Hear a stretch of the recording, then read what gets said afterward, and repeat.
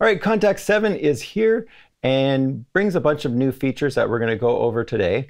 There's a bunch of things, I got to be honest, that I wish were in this version and they're not. So I'm going to talk about some of the things that I would like to see in future versions. And I'm going to talk about the factory library, the new factory library 2, and what is in it. I was hoping that that was going to be a completely revamped library, and it's not. It's actually revamped visually, so we have nice graphics for all of the patches in Kontakt Factory Library now, which is really cool. But as we'll see, most of the patches are the same as they were in Kontakt Factory Library 1. So we'll see a little bit of what's new in there. There's a great new orchestra that's put in there by Orchestra Tools, which is a company I really love. I'm not going to make a song in this video because Low Heat Beats already did an amazing song with the stuff in Kontakt 7. So I'll put a link to his video in the description.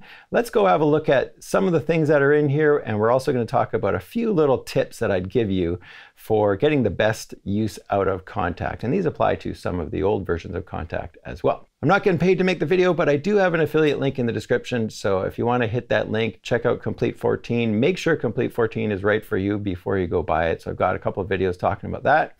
And then I've got a bazillion videos talking about expansions and a lot of the things that are in the new version of Complete 14.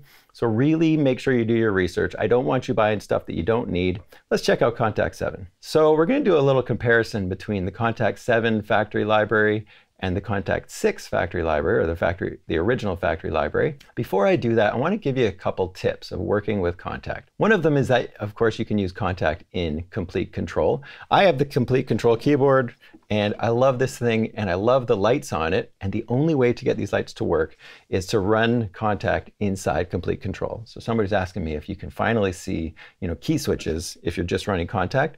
And you still can't. I don't know if we're ever going to be able to. So we just have to trust that Complete Control is going to be around for a long time. Now we'll just go back to regular Kontakt and just talk a little bit about things that are new in Kontakt 7. As you see, the interface looks exactly the same. So one thing I was hoping for was just a little bit higher resolution on some of these fonts and stuff like that. And I don't think that's ever going to be possible. And in my opinion, somebody can correct me if I'm wrong, but it seems like they'd have to make a totally different program if they wanted to get things like the fonts to be scalable. So we don't have a scalable interface. We do have this new browser, which is high DPI. So if you look at the wording of Kontakt 7 on the website, it does say, search, filter, and preview across your collection via a new high DPI browser. A revamped high DPI factory library features new instruments from blah, blah, blah. So we have some high DPI stuff in here in terms of the browser and in terms of the look or the user interface of the new instruments. But that doesn't mean that these new instruments are scalable. So that's still the case. If you load up something, let's go to Acoustic and check out a flute in the new version. And as you see, it is a really beautiful new interface, nice and big, kind of looks like a lot of the Play Series instruments. If I put it on my Mac Pro, down on my MacBook Pro, you can see how big it is. So I really am loving the look of the factory library patches. They look beautiful. If you don't want to see this browser, then this is all you need to look at, and it's great. It's a really nice experience. They've got some new stuff we'll look at in terms of functionality and usability here. Another thing that you should know about Kontakt, one thing I always see people doing is they'll load up another instrument here in Kontakt, and it instantly pops up down at the bottom. And that's because Kontakt was originally set up to be a multi-timbral virtual instrument. And that means you could have a whole bunch of instruments running inside one instance of Kontakt, and you'd kind of save some resources, I guess. And that was actually how we used to work back in the day. And you'd configure multiple outputs with Kontakt and stuff like this. Nowadays with our instruments, it's just easier to make an instrument track in your program and just have one instrument in it. And so in order to get this functionality off, which is super annoying because it loads up the next patch on a different MIDI channel, which you can also change, by the way. You can set it to Omni, and we'll talk about that in a second. There's a really simple solution for that. It's just to turn off this rack view. Single instrument, we kind of lose our browser, but that's okay because we can now use the new file browser. So I can click over to the new file browser, and here is our sort of scalable browser, which looks really nice. We can, browse by characteristics, which is brilliant. And within Kontakt 7, if you click on this Kontakt folder, you're going to get the new factory library too. So if I look over on the right-hand side, we can see the banks from Kontakt Factory Library 2, and then we can load our patches right from here. So if I click on Acoustic, I can now click a preview, and then if I double click, now I can play it. So that's probably the method I would use for browsing patches in Kontakt now. It's a little bit different than the way we used to use it with this browser over on the left-hand side, but because we've got previews in this browser, it's still going to work nicely. And one thing you can do is you can hit this little pin button right here, and that's going to keep the browser open when you double click on a patch. So not only can you get a little preview, you can actually double click it and play it. So this seems much more useful to me when I'm looking for patches. One thing you can do is in the settings, go over to handling and change this MIDI channel assignment for loaded patches to Omni. Before, what it would do is just go to the first free channel, and that's why you go from channel 1 to channel 2 to channel 3 if you accidentally loaded more patches. If you set it to Omni, it's just going to respond to MIDI on any channel. And the main reason I would recommend this is because if I'm using a drum map in Cubase, it defaults to channel 10. Now I'm not going to have to change the channel in Kontakt right here every time I load a drum patch and I want to use the drum map in Cubase. So really useful little setting for you to change in Kontakt on any version of Kontakt. So let's look at the differences in the factory library and maybe some of the new stuff. When I started going through these patches, I was hoping to see, completely new saxophones in the band and completely new basses and stuff like that. And it's not. Let's just try a couple out. So we'll go to band and just give you an example of what has changed. Or let's go to upright bass. That's looking pretty old. Really nice upright bass. I've used this one a lot of times in productions. Here's the upright bass in Kontakt 7. We hear that it's the exact same samples with mostly the same controls. And really beautiful design with these graphics. I absolutely love it. But some of these controls are going to get pretty tiny on high resolution screens. So let me know what you guys think about the new look of it. So we've got the same buttons. We can turn on the solo. We've got a compressor right here. And if we click on effects, we've got things like EQ, tape, delay, chorus, phaser, cabinet, convolution, and a limiter. And then we can also click on this little button right here, and we can go in and change some of the things like velocity response. And this one, we can see that we can adjust velocity and pitch bend range and stuff like that as well. But it's just a little bit cleaner interface. And this, to me, does look like a good usage of space. So where the main page maybe could have bigger knobs and it's used for these fancy graphics, they are using most of the space for the sort of more fine-tuning settings of your instrument. So that is a nice addition for sure. If we go to guitars, you can see that we have some new guitars in here. So let's try some of these new patches out. We got acoustic fingered.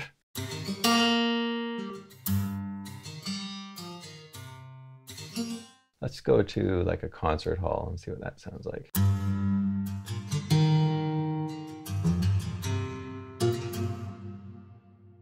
Yeah, so it looks like it's these new acoustic ones at the top, and that's about it.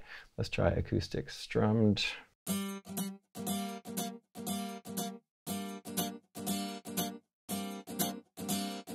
So we're getting a little bit more pattern-based stuff in the new Kontakt 7 as well, and we'll see that in some of the other instruments in a second. You know what? This baritone saxophone actually sounds pretty decent.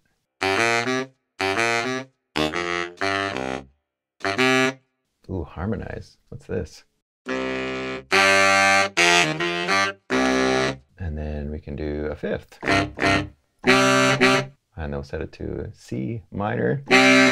So now if I set it to C minor, it's not letting me play outside of the key of C minor. So if I play an E,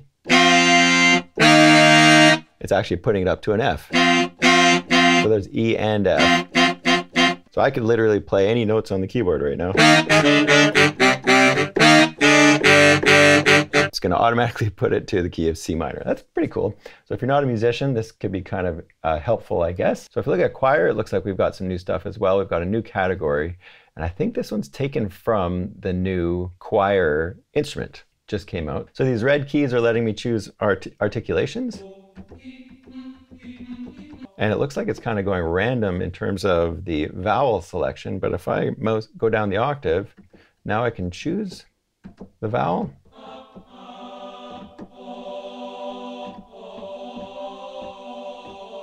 If you look over at Urban Beats, you can see that they've gotten rid of it, and now it's just called Beats. I'm a little bummed about that, and the only reason is I used to always show Urban Beats to people who are new to this kind of stuff as like a really neat place to start with some really basic drum beats, and they'd automatically sync to the tempo of your song and all of that. And so that's gone now, and we've got this new folder of beats. And if I click on these different folders, you can see that we've got a bunch of different kits. But it looks like each one of these has the same kit, so abstract, but just kind of treated in a different way. So let's see if we can figure out what the difference is.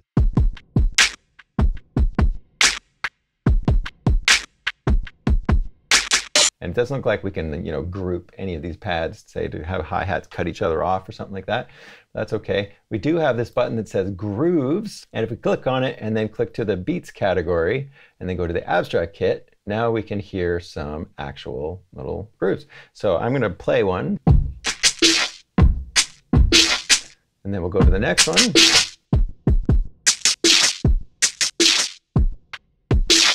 And then what it means is I can also go to a totally different kit and try the grooves out on that one. The nice thing, of course, is that we can just drag and drop the MIDI right onto your project. That's from the color menu. Let's go to distorted and see what the difference is. So same drum kit with some effects. Then we go to flare. So same beat and same kit, but just different kind of effects, I guess. We've got the orchestra, which is also completely redone from the old factory library orchestra, which is great. The old factory library is ancient. I'd love somebody in the comments, let me know when the factory library came out. I feel like it was a long time ago. I remember using that when I was, just a wee lad. Not really, but. And this one is by Orchestral Tools, and I've done a video for them. I'll put a link to that in the description. So I think we're just getting a taste of one of their sample libraries in this one, which is cool and sounds great.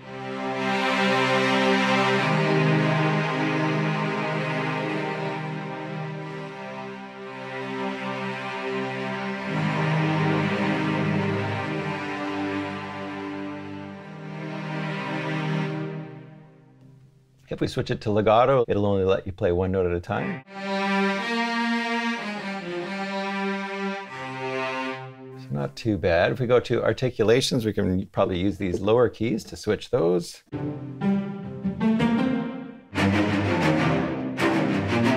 So really nice spiccato patches in there, and then tremolo. And if we click on the effects, we've got that same effects window we saw before, as well as just the settings for the patch. Sounding great, but very basic, very bare bones, but enough that you could definitely do something fantastic with this library if that's all you had. And a harp.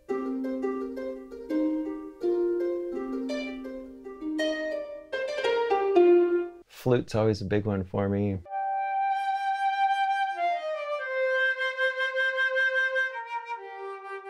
Staccatissimo. Really beautiful sounding flutes, but we don't have control over things like vibrato. So you've got to sustain with vibrato, and that's it. And let's just have a look at the snare drum.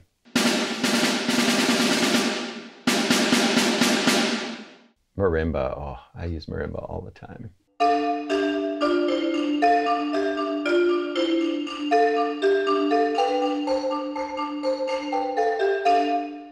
Sounds really good. All right, so last couple of things you can see that are different in the versions. If I go over to World Instrument, you're going to find those patches mostly in this acoustic folder. So some of the patch wording has changed. Most of the instruments are the same, but there are some new ones for sure. Mallet instruments used to be metallophones, and I was worried they got rid of things like the kalimba and the music box, but now if we go over here and switch over to ideophones, that's where we're going to find the kalimba and the music box.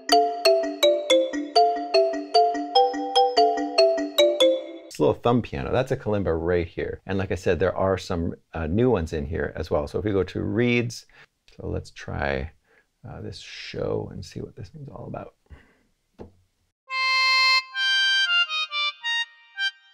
If we go to bowed strings now, we can also see a hurdy-gurdy.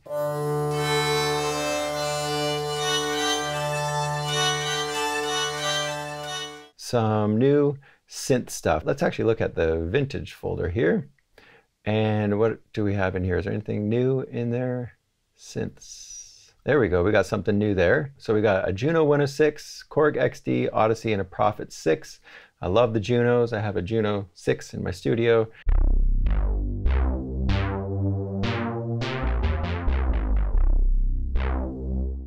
And lead.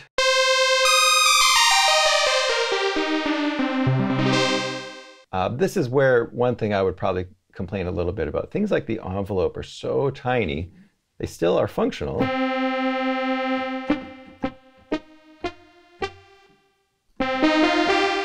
Set the release to really short.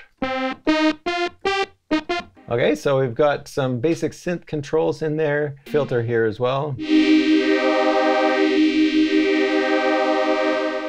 Click this plus button and so change a bunch of things. So we've got different types of filters.